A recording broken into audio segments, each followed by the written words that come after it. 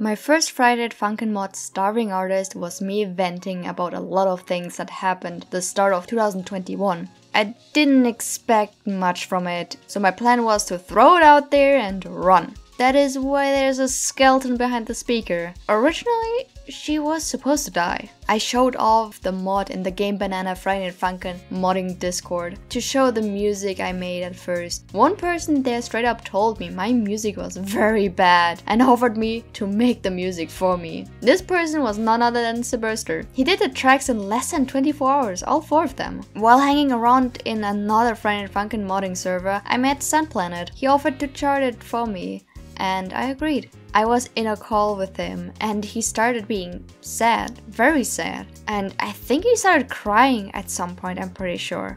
So I said everything is fine and that she wasn't dead. Lying through my teeth at the start, but then deciding on actually letting her not die. Cause I started to feel bad for lying at first. Then the mod got released and people loved it. I was confused at first, since on one hand, wow, I'm actually making it as an artist now? I'm monetized! After over 10 years finally! But things that happened at the start of the year were catching up to me as well, giving me responsibilities I wasn't prepared for. That put me in a weird spot. Though I decided to lay the groundwork for my second mod, cause so many people wanted more.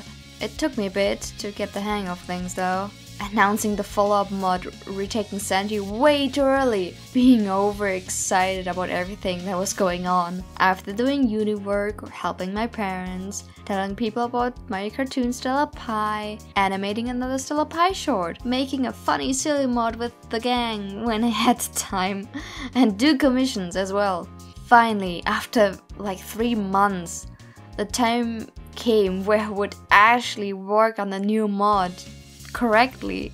Of course, I had to come up with an explanation why she didn't die, why there is a fucking skeleton behind the speaker, and so on. Well, easy.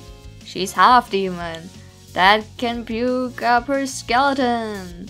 The pink blood went from visual element to being an actual part of her demon anatomy. And so Retaken Sanity's development really began with its ups and downs. Don't forget to follow for part 2 of this video series. See you in the next one!